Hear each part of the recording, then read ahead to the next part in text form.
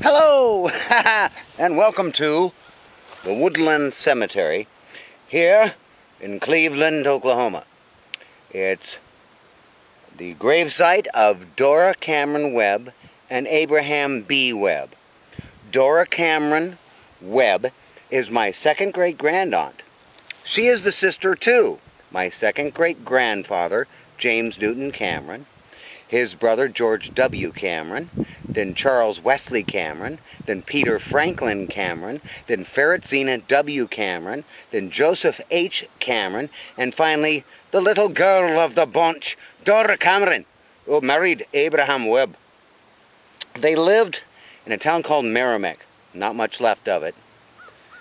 I took a couple of pictures of the town. It's really neat. Dora was quite elusive. You may notice, if you can see this, I tried to get in the shot, but it says she was born 1865, but died 19 what? I now know after my trip today she died 1951 of pneumonia. Poor Dora.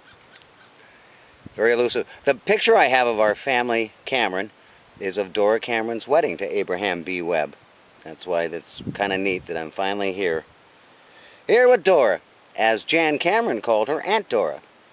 I bet Lauren knows about her too. Okay, here we are in the middle of nowhere, Oklahoma. It's about 90 degrees right now, so not too bad because it's been scorching.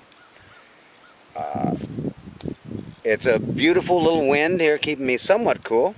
Not that any of that matters. Finally signing off from the gravesite of Dora Cameron, who married Abraham B. Webb. The Webb family was very prominent in Girard, Kansas, where also the Camerons lived and were very prominent. So, have a great day. It's wonderful to finally be here at the gravesite of Dora Cameron. Y'all have a great day. The magical history tour continues. Voila!